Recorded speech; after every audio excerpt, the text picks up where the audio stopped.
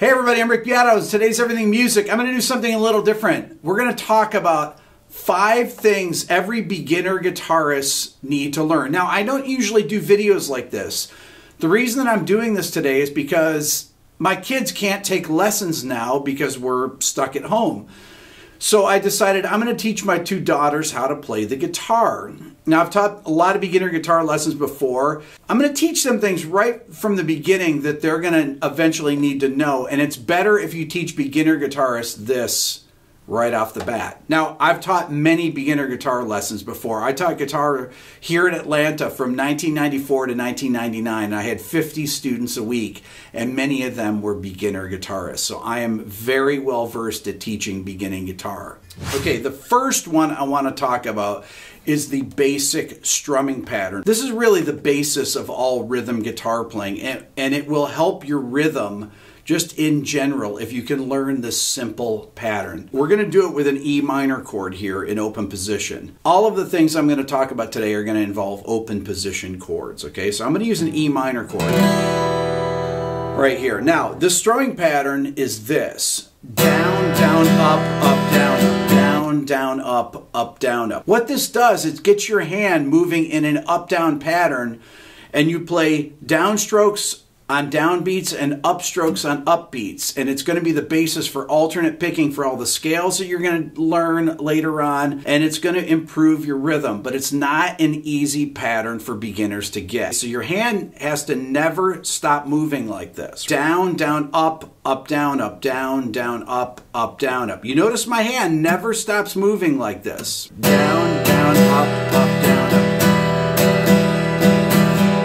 Number 2, when you're learning your basic chords, learn your G chord with the 3rd finger on the B string. I'll tell you why. You'll see in a lot of books that the G major chord is taught like this, with the open B string, the pinky on the high E string. I don't like that. One of the reasons is that if you go from C to G, it's actually pretty easy to play that chord voicing. The problem is that when you go from G to D, you have to completely lift your hand up, all the fingers, and replace them on the D chord, which typically beginners find very difficult. The 3rd finger, if you play it, that note D there in the G chord, and you go to a D chord, you use that as your anchor point to play D. So watch my hand. G, D, G. That's a good thing to practice right there, to learn how to change chords without lifting fingers that are common between the chords. G, D, C add 9, G. That chord progression is in a million songs. And C add 9 is really a substitute chord for C major. Now, if you want to learn every song on the radio, if you add an E minor chord, but keep these 2 fingers here and put your 2 fingers where they would go on an E minor chord, you can pretty much play any song on the radio.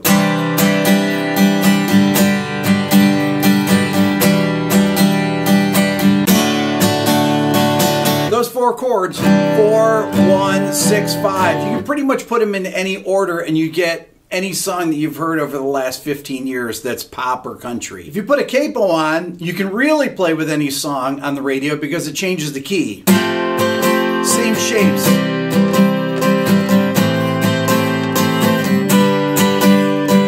And I'm doing my same strumming pattern. Down, down, up, down, down, down, up, down, down, up, down, up, down, down, up.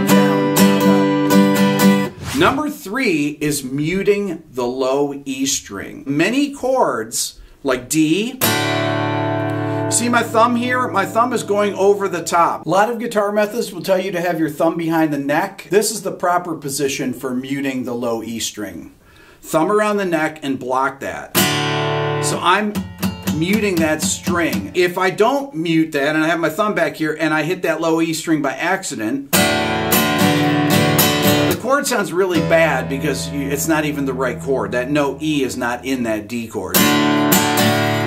Correct or incorrect? You may as well learn your D major chord right off the bat, muting the low E string. Same with A major. Even though A major does have that note in it, the low E, it sounds bad.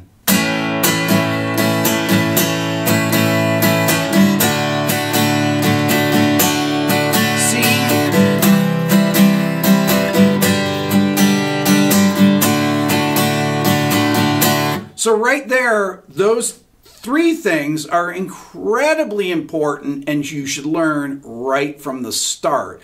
When I teach my girls how to play guitar today, the first thing I'm going to do after I teach them E minor and the strumming pattern, probably I'll teach them tomorrow how to mute that low string. You need a smaller guitar to do that for a child, but my daughter Lennon can do it on this guitar, definitely. So that's number 3. Number 4 is changing chords seamlessly. So this is a trick that I would always show my beginner guitar students. It's playing your last upstroke with no hands on the strings. Okay, so let's say I'm going from C, G to D. Okay, so each of these chords, now the D has that one note that is common between them, but from C to G, even if you play C, G like that, but I like, because it sounds better. So I'm going to play that last upstroke in the pattern. You lift your hand up, you play the open strings, and that gives you enough time, once you practice it for a few days, to change chords, right? So I'm going down, down, up, down, up, change. That little thing there, you don't even notice it, right? That I'm playing all the strings open. I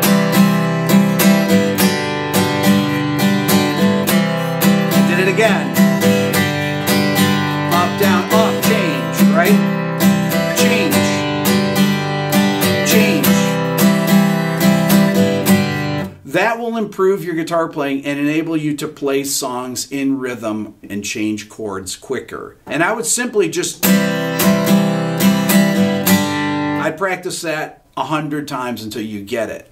Number 5 is a simple flat picking exercise that I would always teach my beginning guitar students. The reason I teach this is, once again, to practice alternate picking. So this will eventually come into play when you're playing scales, any type of lead guitar playing.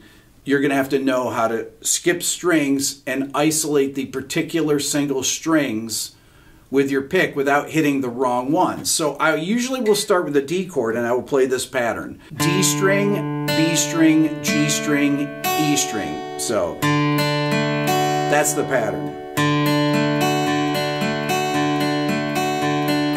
So I'm going down, up, down, up. That's the pattern. If I go to a C add 9 chord, I use the same pattern, but I just start with the 5th string on this note C.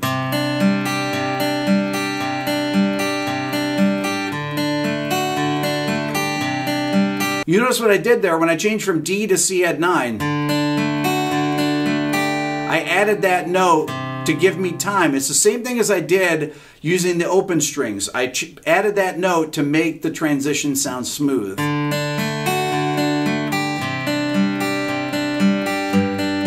Now I go to the G chord, I'm doing the same pattern, except I'm playing the low G and then I'm going way down to the B string. And what that does is it gives you a feel for where the strings are. This particular flat picking exercise will help you play and isolate strings properly. That's all for now. Please subscribe here to my Everything Music YouTube channel. If you're a first-time viewer, don't forget to ring the bell. If you're interested in the Beato book, go to my website at www.rickbeato.com. You can find it there. Follow me on Instagram at rickbeato1. Check out the new Beato ear training course that I have. If you go to beatoeartraining.com, watch the introduction video. That's how you develop a great ear so that you can figure out songs by ear. And if you want to support the channel even more, think about becoming a member of the Beato Club. Thanks so much for watching and stay safe.